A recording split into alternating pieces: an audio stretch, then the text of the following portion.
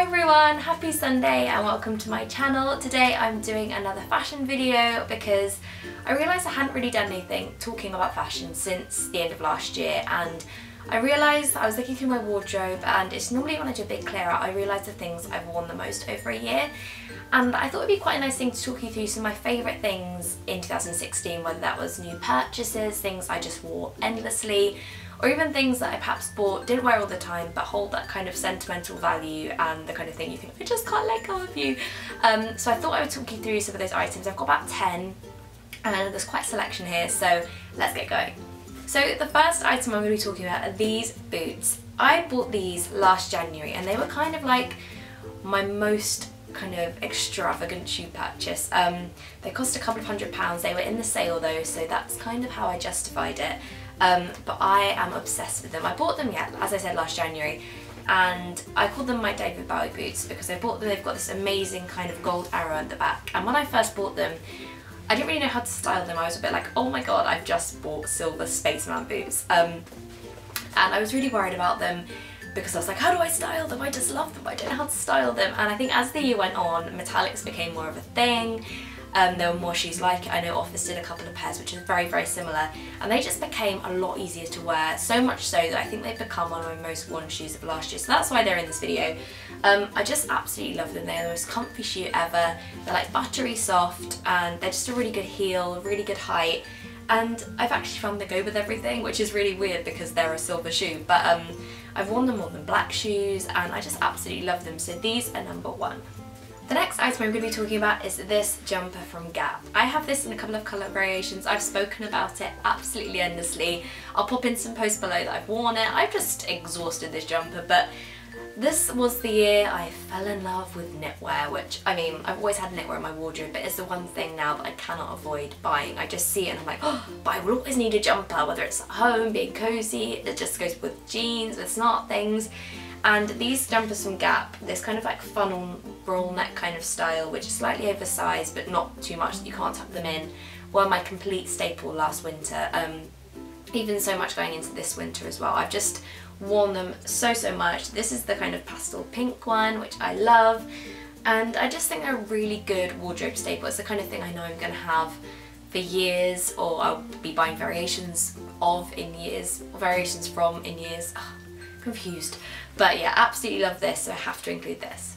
Another item I fell in love with in 2016, more so the brand, was this brand which is Realization, or I'm sure you say that in a cool chic French accent, but they do most beautiful kind of silk slip dresses, ruffle dresses. They're really beautiful summer pieces. They're not cheap, they're definitely kind of on the more treat yourself, saving up kind of end of the spectrum, but I bought this blouse of theirs, and it's not on the hanger, but it's kind of like long sleeved and it's quite low cut, and you just tie it up in the middle, and it's absolutely beautiful. It's the kind of thing that is a really great fix if you're not sure what to wear for evening wear, and it looks great with jeans. It's also great for summer with a little pair of shorts, and I just absolutely love this. It was also a bit more of a spendy purchase for me, but it's something that I've worn so much. It's quite low. Have had to pop on some kind of body tape, as ASOS and Amazon call it, but yeah, I absolutely love this. It's definitely something different that I've never really worn until this year, so I absolutely love it. Moving on to around June time, I bought this suit from ASOS in June, and it's kind of like a pyjama style kind of suit cord arrangement. It's this beautiful pink floral fabric, kind of, I don't know, it's kind of Gucci inspired. It's got that kind of more is more theme going on. It's kind of like a little jacket which is double breasted, along with some matching kind of culotte trousers. This I bought for my birthday in June, as I mentioned, and I absolutely love this. It's definitely not the most subtle thing I own, and I definitely haven't worn it non-stop since, but I absolutely just love it as a set. It looks really awesome together. It does look great as separates, like the jacket looks really cool with jeans and things like that, and the trousers equally look cool with t-shirts, but I think together it's just the most statement awesome thing ever.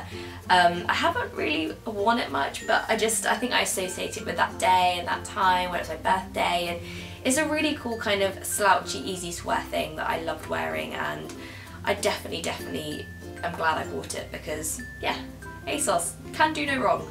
The next item I'm going to be talking about is this dress from Topshop. I again have spoken about this so much. I think I bought this in the summer of 2015. It was a couple of years ago now, and I don't know, I thought about it for a really long time. It was spotted on people like Alexa Chung, Laura Whitmore, it was kind of everywhere. And it was part of the Topshop, I think it's a unique collection, which means it's slightly more expensive for Topshop, but I just kind of bit the bullet and I did it, and I was like, I definitely think I'll get wear out of it, and 2 years on I'm still wearing it all the time, and it's just one of those things I just think I'm so glad I bought it. And that kind of style is the kind of thing that I know is now going to be a fail-safe wardrobe go-to.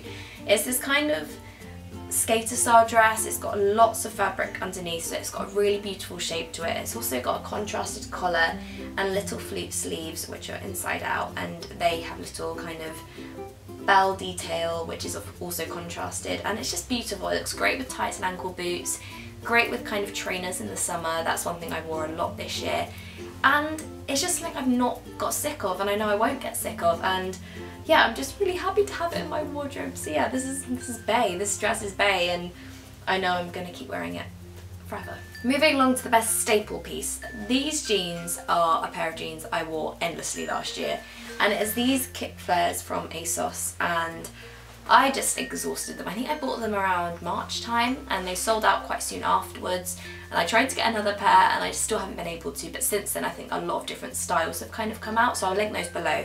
But I absolutely love these. These again were kind of style that until last year I'd never really tried. I was a bit like, oh, are they gonna look a bit Avril Lavigne or Jameson busted? And absolutely not. They look amazing. They look great with trainers, great with ankle boots, great with heels. They're actually even slightly more flattering, I think, because I'm quite short. I think it just cuts off a good point. And it's just, it adds a little bit more interest to kind of basic outfit. I think if you've got a kind of little kick flare opposed to skinny jeans, it can kind of look quite cool even with something like a striped top.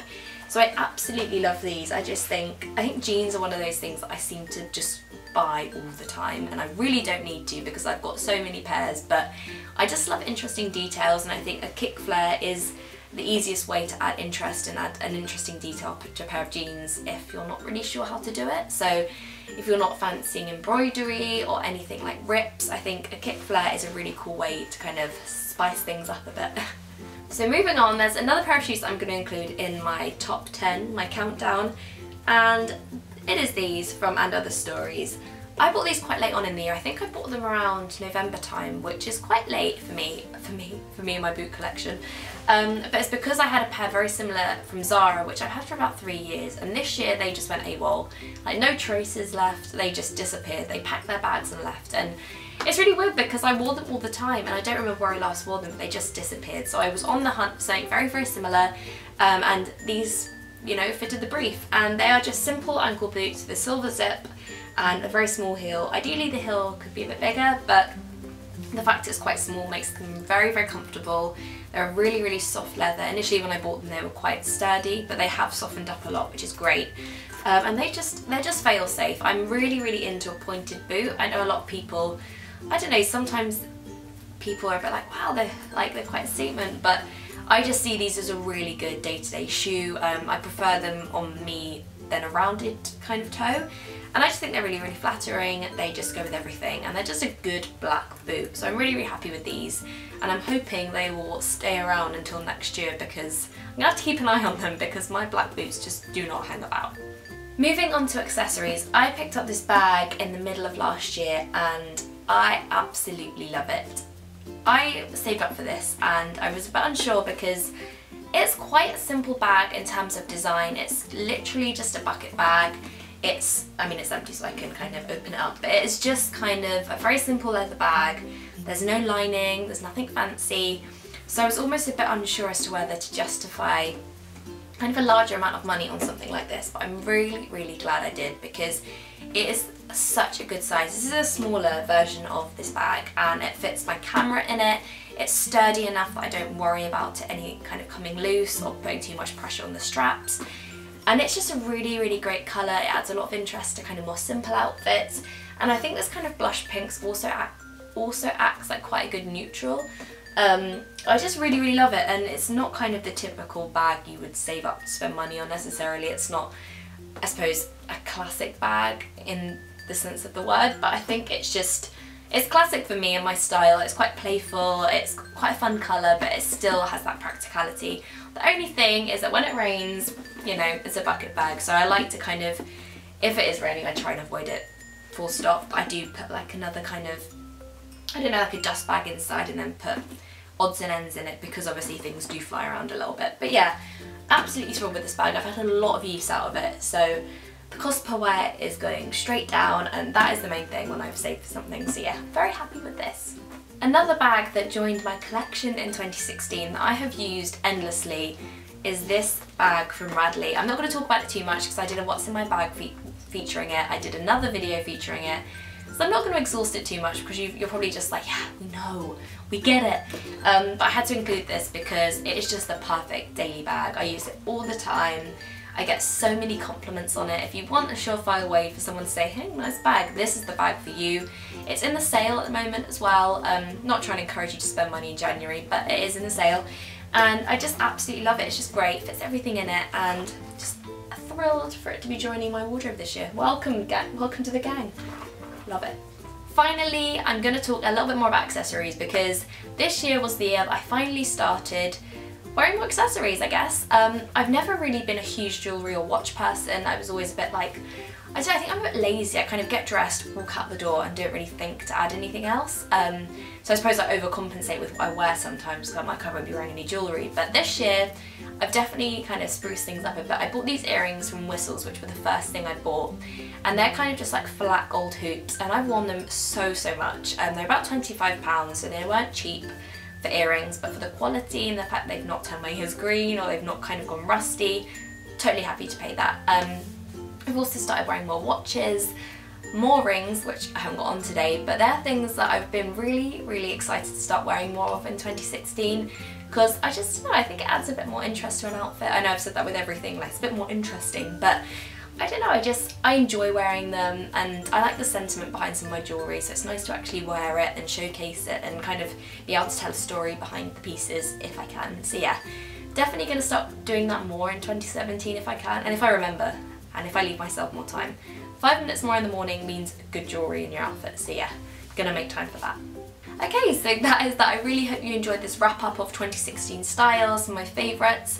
Let me know what you've been really loving wearing in 2016, because it's really great to kind of know the things that people have been turning to again and again and kind of thinking, hey, maybe I could do with that in my wardrobe, or maybe I've already got that. So definitely let me know. I've also got a new blog post going up today as part of a new Sunday series, which has got lots of links, clothing pics, website articles I've loved, so go and have a look at that as well if you fancy some extra reading after this, extracurricular activity.